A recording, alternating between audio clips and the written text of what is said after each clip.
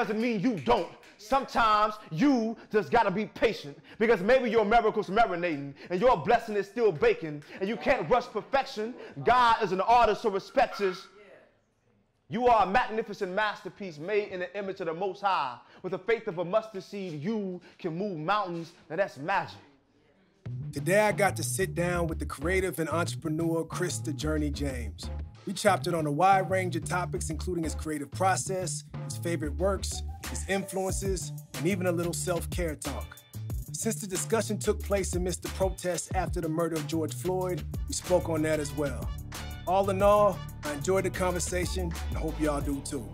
It's the Glow. Look around and I'm still here, I celebrate. I celebrate, I celebrate, I celebrate. I celebrate, I celebrate, I celebrate, I celebrate. Celebrate what a brother done. Celebrate what we about to come from. Celebrate those that love to hate, mark upon their face, but they ain't about none. I celebrate. I've always, existed in a colorful way. And it's always just been a passion of mine to show my mind in color, So I started writing poetry in the 7th grade.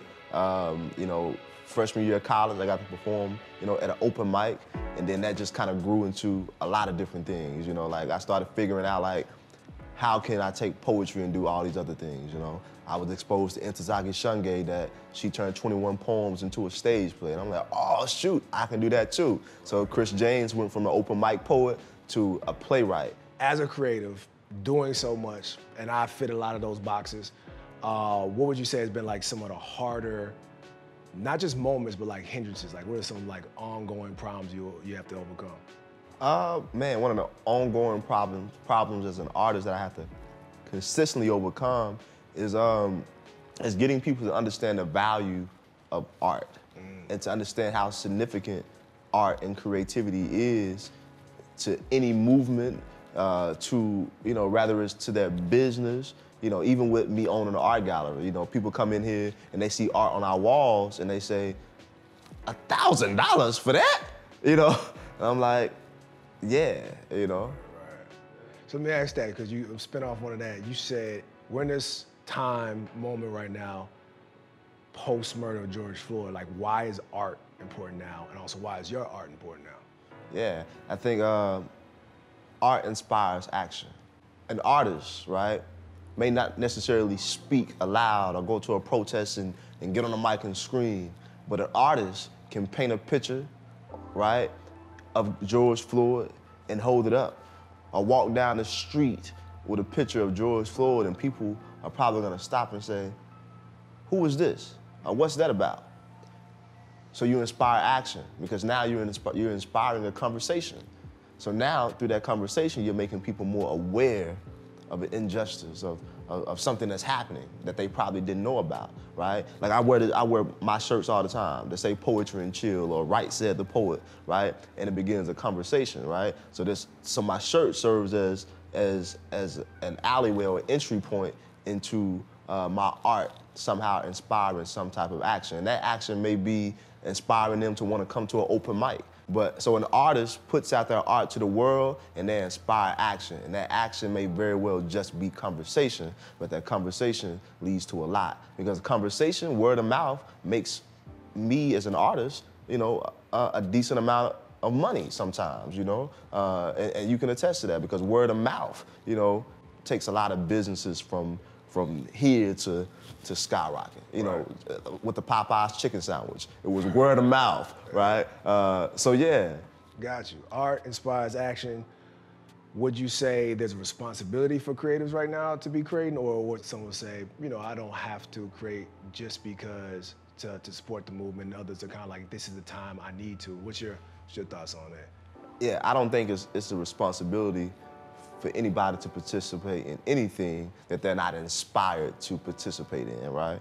The George Floyd thing happened, and I didn't necessarily go write a poem about it. I didn't necessarily make a social media post. I didn't necessarily, do anything creatively. There have been things that have happened, that were unjust to Black people in America, and I just took the time to feel. I took the time to, for self-care. I didn't force myself to try to be trendy and hurry up and go write a poem about, the latest, death or the latest, murder, that happened. And I think some artists do that, and I don't think that's the healthiest practice. So I do my best as an artist, again, to do what I'm moved to do. Like, yeah, I recently wrote a piece, for George, in response to the George Floyd situation, but it was already in me to write it. It was already, because I felt it, I was telling a friend recently, man, that, it was 3 days ago, it just hit me, and I cried about what was going on. Like, I was angry, right?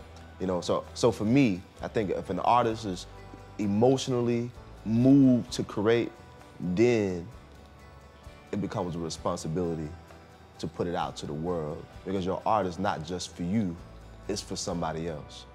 First is for you to get it out, but secondly, when you create it, it's now time to share it with the world, because somebody needs to hear or to experience what you just created. More angry today than I was the day before. Heart sore because apparently black lives don't matter to some. So desensitized from all these mass murders that I was beginning to become numb, but today I was reminded to feel. Not to run from the emotions no matter how much they resemble fire. I'm enraged lately. I was told that it was dangerous to feel such a way, but it's impossible not to when George Floyd looks so much like me. My neck could have very well been the NFL field that man used his knee to kneel on. I'm not okay today. Last night it rained and I stood in it.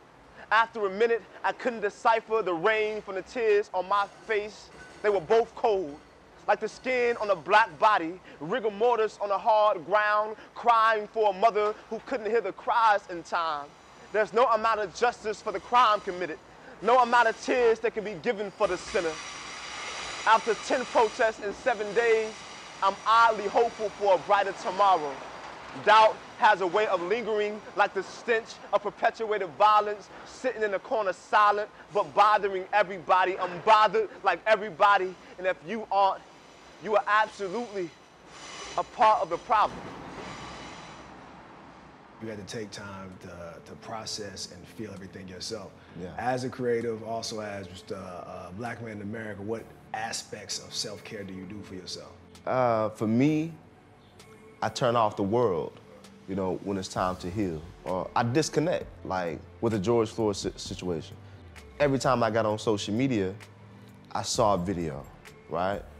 Every time I every time I checked my inbox, a new follower of mine was sending me, a different angle or a new update, and when we continue to look at stuff like that, it becomes traumatizing, and then we become desensitized to it because we done saw it so much, right? So what I do for me when I'm in that space of healing, I just cut all that off. Unplug. I unplug. I don't want to see it. I don't want to hear about it. I don't necessarily want to have a conversation about it. Like, there's been a lot of folks calling me over the last couple of weeks, wanting me to speak at a protest or a rally, wanting to get my opinion about certain things as it relates to what's going on. And I'm like, I'm not in that space. I need to just be to myself. I need to be in silence, because I'm on edge right now, And if I respond to certain things or put myself in certain spaces, the way I respond is not gonna be as logical as I would like it to be. It's gonna be very emotional, and I'm gonna be seen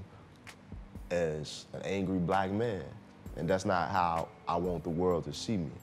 Now, I found myself in a similar space where I had to remind myself, like, I don't owe anybody anything right now, right? And when I feel I do owe somebody something, I will then act. But at this moment, I just owe it to myself to find my peace and find my center a while, Yeah. I found myself needing to take a second or three to find my center again. It took maybe 4 or 5 days before I felt like myself again. Speaking on how you create for yourself, but you also create for the crowd. Like, from your creations, what do you hope they get from it when you create? I simply want people to feel, right? Like, if one person in the audience feels something, from my art, good. Rather it offends you. Like, I actually like when my art offends people. Like, that's good, because then they begin to think, why am I offended? Hopefully they think that. Like, I wrote a stage play called Dear Black People, and it's some very offensive information, and you know, certain people will become offended because of some of the language, right? And that's good. I want people to cry when they experience my art. I want them to laugh, right? But I want them to leave that auditorium or that coffee shop feeling somewhat different than they did when they came in. Just like church. When you come to church, you're supposed to leave the way you came in. Right. I want my art to be like church. You know, I call myself the journey because I want people to feel like they have experienced a road trip of emotions, right? After they've experienced my art. Right. Realize that your voice is significant, right? As it relates to this movement, as it relates to, you know, the next thing that's gonna happen, you know, in the world, realize that what you have to say, what you have to share, what it is that you wanna do is significant, is of value. And what you feel is valid, right? And it's important that you put that out to the world the way that you feel it should be put out to the world. And don't let anybody or anyone stifle that creativity, that desire to execute on that idea. Just do it. Oh, man. Appreciate your time, man. Yeah. As we doing Road to Love now, for sure, man. That was a socially distant hug. Yeah, you know what I'm saying? Yeah. What it is. Hey, man. I'm good. Y'all want a hug? Nah, maybe in 2 years. Already. All right. For sure. Yeah. One more time. You got a lot to smile for. You got a lot to live for. You got a lot to do, so you can't give up now. Yeah. Man, that's a positive brother right there. Although I'm anti-Rona hugs, I am down for his progressive mindset. Art inspires action is his code, and by a sizable community impact, you can tell he lives by it. Once you know, Chris James got the glow. I celebrate. Thank y'all for checking out this episode of The Glow. And while y'all here, make sure you go ahead and hit that subscribe button. Also, check out some more content from Arkansas PBS. See you next Tuesday, 10 a.m. for the next episode.